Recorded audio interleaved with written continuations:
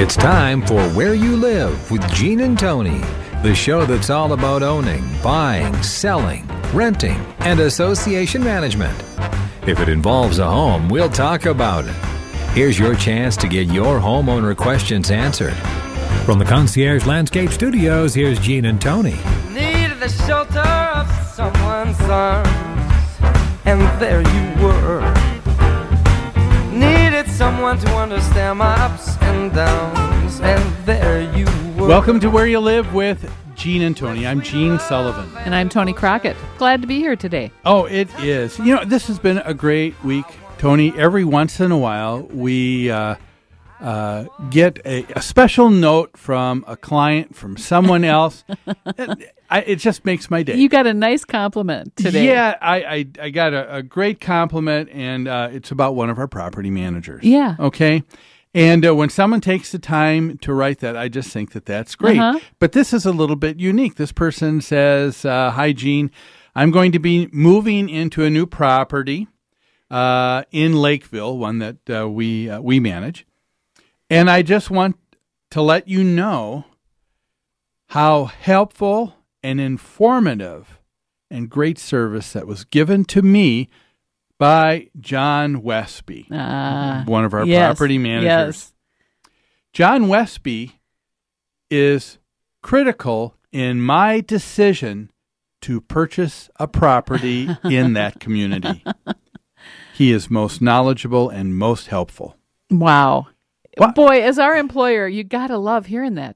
Gene? Yeah. When someone goes as far as say, you know, the decision for buying into an association was because of this guy right here. Yeah, and John is a great property He manager. is. And we hear nice things from folks week in and week out. It's just really But you're good. right. We don't hear this very often, that someone based their purchase decision on the fact that they had a good experience with the property manager. That means things are going to be run well. Yep. With the association. Yeah. And we're going to be talking about that today, folks, on the show. We are going to be a little bit later on talking about what are two of the most critical items that board members need to keep in the forefront of their mind to be able to be successful in running their association.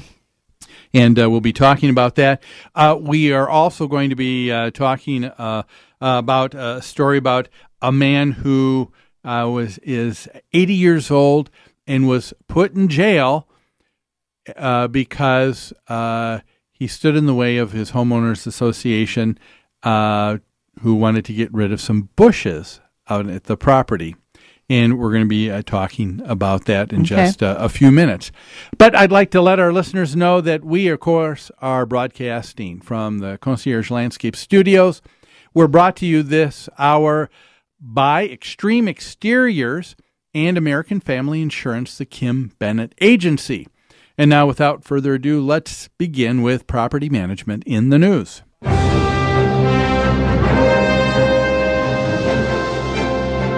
Property Management in the News is brought to you by Pest Control Services. When you need to get rid of unwanted pests in your home or rental property, call someone who is responsive, professional, and a proud member of Angie's List. Give owner Greg Keener a call at 952-894-9748, Pest Control Services. Well, let's begin with our first story, and this is coming out of Florida, a bucolic little place called, that's right, Green Acres. Green Acres is the place to be. That's right. So there really is a place called Green Acres, Florida. Yes, and Who knew? you got to believe that if there's a place to own a home in a homeowners association, it would be Green Acres, Florida.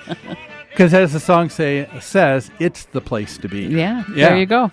But not for one homeowner. We were scheduled to have Mr. John Buckholz, who's the homeowner, in this association where there was this disagreement unfortunately, because this is so new and this is something that's going to be... Well, the legal action's still pending, right? Yes, it is. Okay. And so because of that, his lawyer said, why don't we just wait? And Eric, turn your face, please. Thank you. Eric's making faces at you, isn't he? He's making faces, and it's he's trying not to make fair, you Tony. laugh. Yeah, Yes, he does. that's not fair. So this story came out of Green Acres, Florida. John and Pat Buckles love nature, it says. Yes, they did. And the issue that took place is that for a number of years, the Buckles have been in a disagreement with the association over the planting of some bushes along the fence line at the back of the property. And it's more, he was planting wildflowers, I believe, which really look like weeds to a lot of people. Prairie grass is wildflowers. I see. So it was Okay. more than just bushes. Yes, and so it was not as well of a well-kept, trimmed It look. It wasn't supposed to be a groomed look. Yes, and apparently that's what the association has in their architectural control. But for years they've been going back and forth about this. It came to a head about a week ago. The property management company apparently sent out letters to the Buckholes as well as to other members in the community living on this block, saying that, on this date, we're going to have someone come and remove those bushes because we just want to have a lawn in back by the fence. So they got a notice from the Cloisters Property Owners Association saying they had to remove the plants. Yes, and then what ended up happening was that Mr. Buckholes, it says in this news story, he stood out and stood between the landscaping that in question to be removed and the company that was there to do it.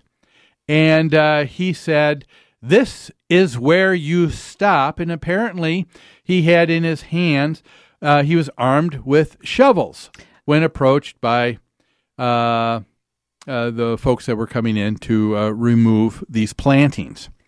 Now, again, as we always comment, you never know, according to the news story, what was really taking place. You just don't get all the information. Sometimes they just kind of hype things up to make it more interesting. Sure. But when they said when they say that he was armed with a shovel, what do they mean? If we're talking about a man who is just holding the top of a shovel and the spade end is on the ground, he's got his foot on it, it's kind of leaning, and people come in. Sure. I don't know if that's armed with a shovel. I'm thinking, is he holding it like a baseball bat? Is he brandishing this? And brandishing it? Yeah. That would be an issue. So he was holding his ground to try and protect his wildflowers from the landscaping crew that had been hired by the association to rip them out. Yes, and so he continued on. Apparently, and like most people in an association, when they get between a worker, a contractor who is sent out to the property just to do a job, and they're being prevented, vendors and contractors, 99% of the time are great. They are diplomatic. That's right. They hold back. They're not going to push forward. And this company did the same thing, That's what too. it sounds like. And so the police were called. But the property manager called the police. Property manager called the police. It seems that Mr. Buckholes kind of ratcheted things up a little bit. It says that he cracked a joke. But the joke he cracked to the police was, you might want to call for backup. Because I've been trained in karate. Now, so what was the result of that after that comment? Mr. Buckhouse was They called for backup. They did call for backup. They took that as You're a threat. right. Yeah. And he was finally placed in handcuffs, charged with disorderly conduct and resisting arrest, but without violence. Now, the interesting thing is, if you were to read the story and the person who wrote it, they said Mr. Buckholes' passion for plants led him into handcuffs.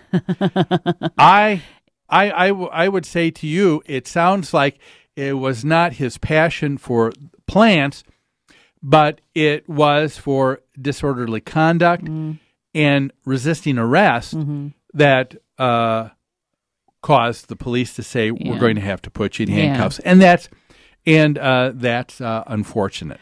And more unfortunate, it escalated beyond that because he became ill sitting in the back of the police car. So it got very ratcheted up. Yeah, it did. Yeah. An unfortunate thing was that you're right. They put him in the car. It was probably it said it was a hot day. Yeah. He was feeling very uncomfortable. Laid down. Next thing you know, he was in an ambulance. Yeah. He was released. Now he's all right. We all found right. out He was all right. Yeah. And we wish we could have talked to him today. But we've got a lot more that we want to say about this. But we're going to take a break right now. And when we come back, we'll talk about the man who resisted arrest over bushes and plantings. Butterfly.